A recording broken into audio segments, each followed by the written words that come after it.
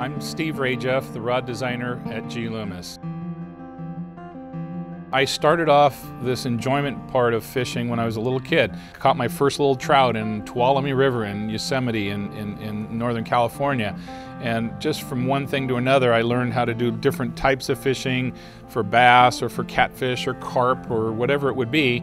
And I just had this keen interest. I wanted to fish. I loved being out there and catching the fish and being where the water was and the birds and everything like that. So I just had that appreciation, and I wanted that. And the closest thing that I could find to it, closest to my parents' house in the city, was the Golden Gate Angling and Casting Club inside of Golden Gate Park. And there's an actual series of pools in the park there that are designed specifically for people to go out and learn how to cast. And around about age 10, 9 or 10, I wanted to learn fly fishing, because when we were up in the Sierras, we'd sometimes see the fly fishers catch more fish than we could using our whatever, eggs or worms. So I just went out there with an old beater outfit and started flailing away, and lo and behold, a member of the club came over and said, "Hey, let us help you out." And one of my very first instructors was Mel Krieger. He said, "Okay, I'll show Steve how to fly cast." And Mel had just started a year before that fly casting, so he was learning, and I was very eager to learn how to fly cast. So we were out there after school, and he'd be out there casting and showing me a little bit, and he said, "Steve, you got to learn how to tournament cast." No, I just want to go fishing. No, if you hit those targets when you go fishing, you're going to be able to lay your fly right next to the fish. You're going to catch more, so you got to try this. All right. So Mel coached me into my first tournament, and I did horrible. It was dry fly accuracy, and I was last place. And he said, "That's it." I said, "That's it. I'm not going to do this anymore." He said, "One more tournament." All right, one more tournament. 2 weeks later, I entered the next one, and I won. And right after that, all the club members, Phil Miravalli, Ted Halverson, Cameron Ball, Emil Lewis, Russ Colliander, all these famous casters of the Golden Gate Club came over, try this, and I had a very great support network from the members of the Golden Gate Angling Casting Club, and that's really what got me on a roll interested in more tournament casting. So eventually I got to my first nationals. I entered into the men's division, and in the all-around championship of 12 events, I was third place in the men's. The following year, I was second, and the third year going into this thing, I won it. So I was the youngest to have won the Nationals at age 15, and then the following year, I went to the World's Tournament, and I won the World's Tournament first time out, age 16, and that was the youngest to have won International All-Around Championship. And I had a keen interest of getting better and better equipment, because I saw that the best equipment helps you to get that little edge on long casts, or maybe a little more control for accuracy. And along the way, I had an opportunity to become the rod designer at G Loomis, and I jumped at that chance.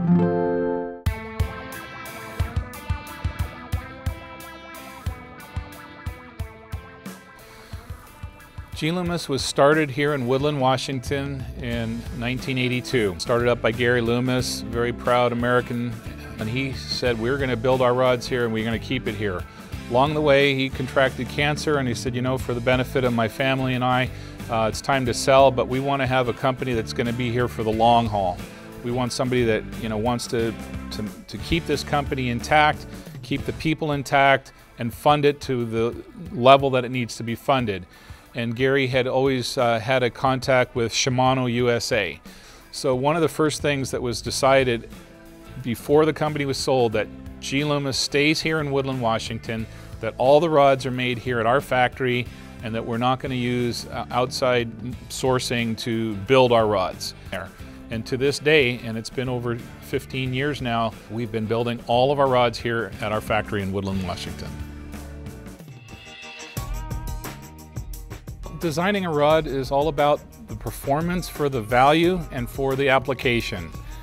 Performance, does it cast right? Does it fish well? Does it have a feel? Does it load right? Does it perform and last? Does the reel seat work well? Do the ferrules assemble well? These are some of the attributes of what it needs to be done.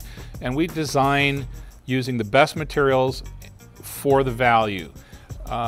There are materials that are greatly more expensive that we could put on there and just raise the price, but the performance wouldn't necessarily enhance.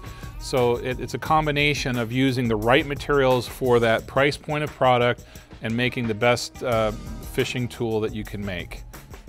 As years go along, and there are breakthroughs in fiber that you can really definitely notice, hey, we latch onto those. But we don't just grab things for the buzz of it. It needs to perform. So we've had long durations where we said, you know, we're not coming out with it until something really made a difference. And at those times is when we've really made a splash. We are a full line rod company. We do everything extremely well. These rods here have won so many tournaments. Top anglers use, we don't pay fishermen to use our rods.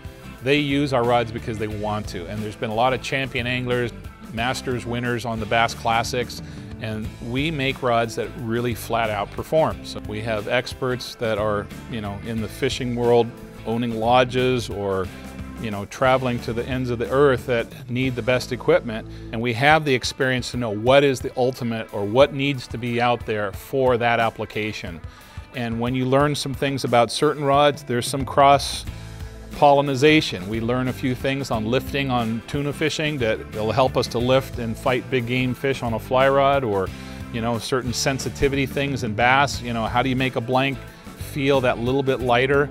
So there is similarities, and then there needs to be uniqueness between different types of fishing. But we also have a bigger pool of information. I think it helps all aspects. One of my things that I really enjoy doing is creating that next rod that just casts so perfect. And it may be a certain application, it may be a rod that can do a lot of things, but I just get a lot of joy out of designing something with either a new material or new taper and having that rod perform well.